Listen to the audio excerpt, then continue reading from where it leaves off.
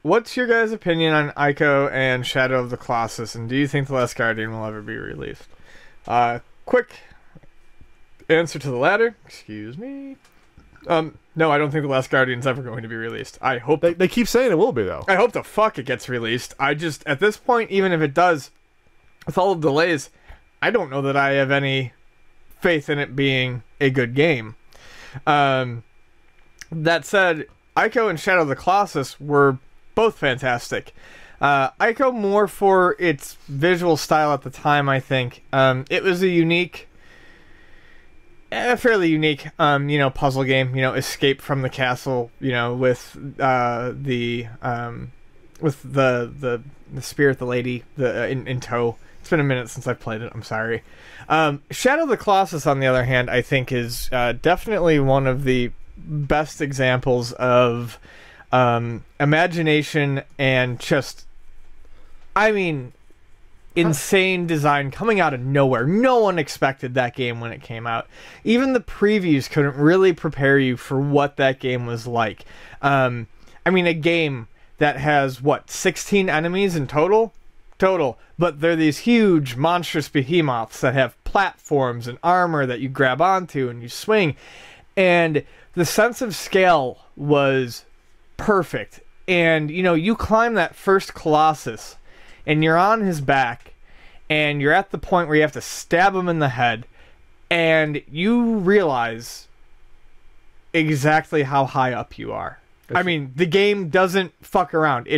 There is no loss of sense of scale here. It's nearly vertigo-inducing.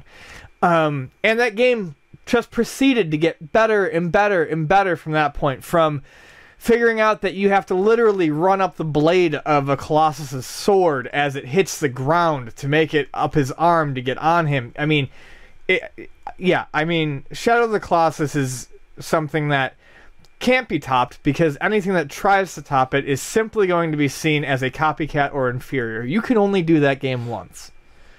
So, in terms of Last Guardian news, I guess the last news was a couple months ago that Sony wants to register the trademark for it. Well, that's good. They want to renew it. You have to renew trademarks Yes. every, whatever it is, 3 years or 4 years, whatever it is. So they have filed a patent for it. Would they have to do that if they weren't still going to come out with it? How long has this been in development? 2009, was it? It was announced No, I think it's been longer. I believe it was announced when the PS2 was still semi-relevant and the PS3 was just coming out, because it was supposed to be one of the PlayStation 3's killer apps.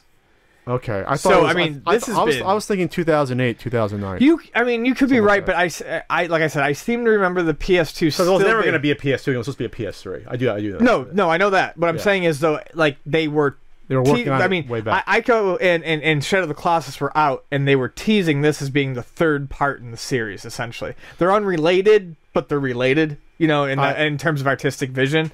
So this was supposed to be the third entry in that trilogy, and it was supposed to come out on the PS3, and now we're through the PS3, and we still haven't seen the irony of it, if this is going to come out, it's not going to be a huge seller. It'll sell, but it's going to be still like a cult sort of thing. It's not going to sell like Gods of War. You know what I mean? No, I think maybe. Well, I'll disagree with you there. I think with all the build-up behind it, the fact that Ico and Shadow of the Colossus have entered the public conscious because of the remasters. Public consciousness? Are we going a little bit far? No, people buy that shit as soon as it comes into the store. Okay. On the PS3. I'm talking like this is not going to be like Metal Gear Solid. Not even close. If it comes out for PS4, I guarantee you it would sell like hotcakes to PS4 owners hungry for exclusives. Oh yeah, okay. For Tony for exclusive, okay, that's a better point. That if there's nothing else to be exclusive, this is a big one then for that. They have them, but I think this would be a bigger deal. But versus the amount of time they're putting in development of this, if it's really been 6-7 years. I hope it's only like 2 or 3 guys working in those 6-7 years to for their. I'm not saying they're going to recoup their money. I'm just saying that I think it would sell better than you're saying. That's all. All I think is funny that they haven't said it's dead. It's always been okay. It's back. Well, no, I believe they did officially kill it at one point and then bring it back. But I could be wrong on that. It's still around now. Yeah, that's what's important.